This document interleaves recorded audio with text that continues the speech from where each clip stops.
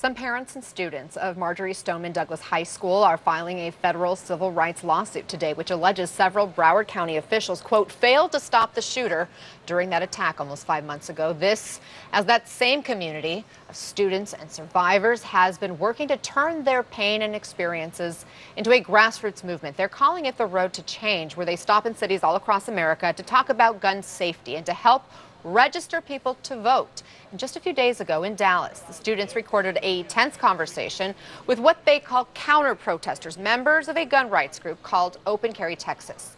The students were challenged on issues like mental health, arming teachers, and what happens next is remarkable.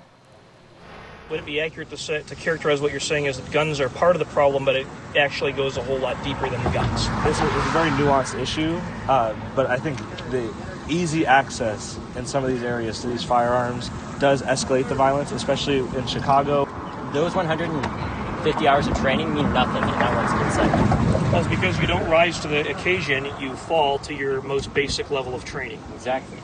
You know, and no amount of training can train you out of that instinct. And that's my biggest reluctancy to specifically putting more guns in schools, which I'm sure you guys can understand. You know? I mean, I don't necessarily agree with it, but I can see where you're coming from. I respect your opinion. I respect your opinion. That's fine. Well, that's why I asked them from the get-go what their agenda was as far as, Democratic policies or whatever. That's what I asked them, and they said they're not anti-gun, they're just for common sense, whatever. But that's why we've been debating the whole time. But they're literally not trying to take guns away from. That's what I hear, anyways. But you hear a lot of things from inside. I hear a lot from your side too. Yeah. Like I know not. This is what creates America. This is what America's about. Coming together. Come on. What do you think about Hey, can I take a picture with you? Our event just ended. Our revenge has ended. With me now, Matt Deitch. He is a former student, one of those who was at the center of that conversation. Matt, you are in that video. We see it end with a handshake. Tell me what that man in red, the red hat, said to you. The man in the red hat at the end of the conversation told me that this was the most American thing he'd ever experienced, the ability for us to come together and actually have a conversation about how we can actually save lives. And with these counter-protesters, there tend to be very few of them, but they spout the same talking points that the NRA does, the same misguided truths, and they attempt to sell us more guns. And we tell them why that is not the way that we actually ensure public safety. Did you feel like they were open to listening to you? At first, they weren't, because they spouted hateful things at our people coming to attend our events, and so we decided to try and engage them and talk to them about why they had so much hate. These groups are full of people who are racist, they are white supremacists, they are misogynistic, they come from a place of heavy ignorance, and a lot of this is just a misinformation. They are misguided. Through education and through sympathizing for the people that we are losing, we can come together and actually overcome this.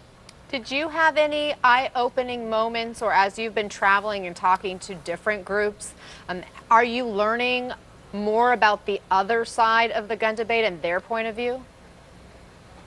Here's the thing about the other side of the gun debate. A lot of the talking points are incredibly misguided, and we have to live in reality. We have to live in the country and what is happening right now. And what is happening right now are people are dying. 96 people die every day from gun violence. And I know a lot of those are suicides, and that fact gets thrown at me. But things like red flag laws, universal background checks, extended waiting periods can help save those lives too. And so our policies that we present on marchforourlives.com tell you exactly how you can come together and help save lives.